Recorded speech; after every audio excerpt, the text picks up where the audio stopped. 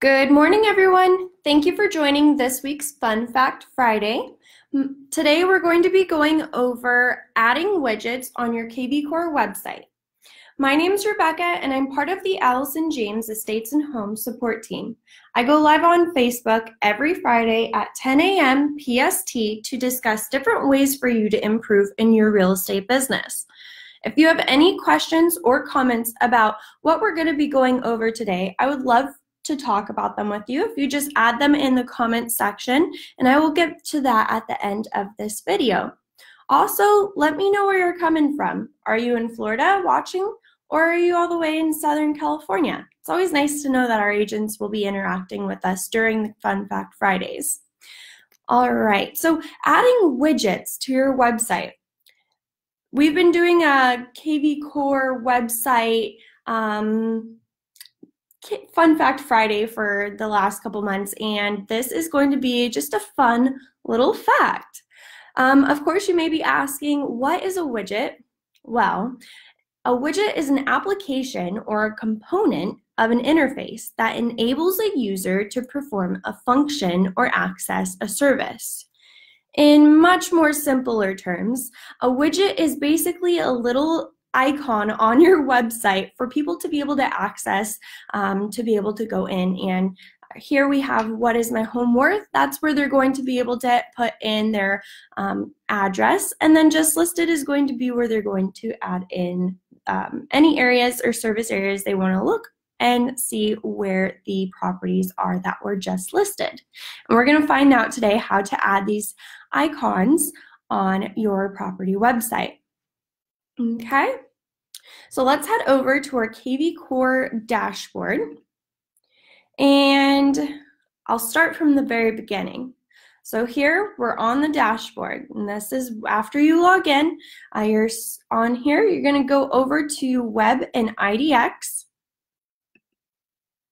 And I also want to pull up my website over here just by clicking at the top right hand side and going to URL. Click out of that one, so you could kind of see what we're going to be going over. So right now on our website, we have multifamily houses, condos, and land. This is the default setting for our users, but we're just going to customize it a little bit today. Now, while we're on the back end of our KV Core platform, we're going to go to widgets over here on the right hand side, if you can see that. And once we're on widgets, this is where you're going to be able to add these little widgets onto your website. So we have a home default worth widget, the just listed default widget, the default property type widget, and then there's a couple other widgets down here that are default widgets as well you can add, such as an open house default widget. Maybe you want to have the financing default widget, which takes leads to a contact page for your pre-approved lenders. So today I will just be adding these three up here. I do think these are the most useful for, being able to show you an example. So I'm going to select add this widget here. Here I want to add and append, because I don't want to replace any of the tools on my website. I just want to add this to my website. So I'm going to select append.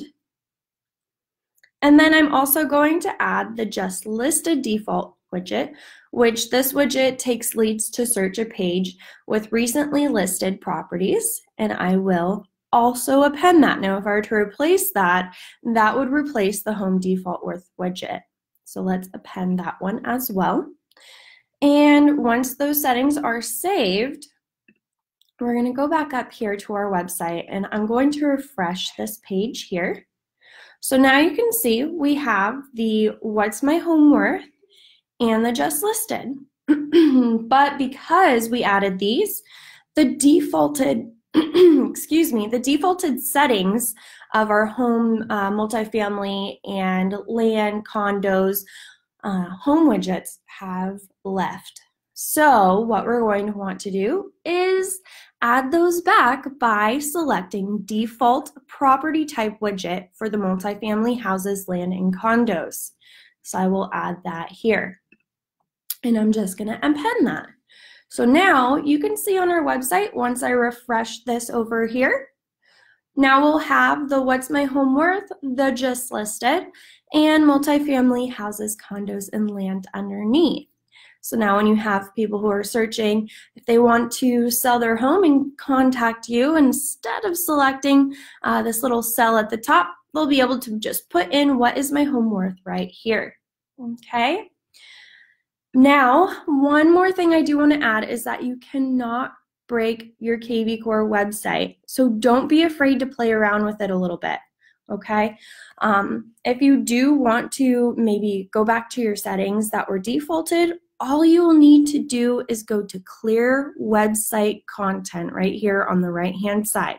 And if you select clear website content and you select yes, this is going to bring your website back to the original version of itself, the default version. Okay? That is today's Fun Fact Friday. I hope you all enjoyed.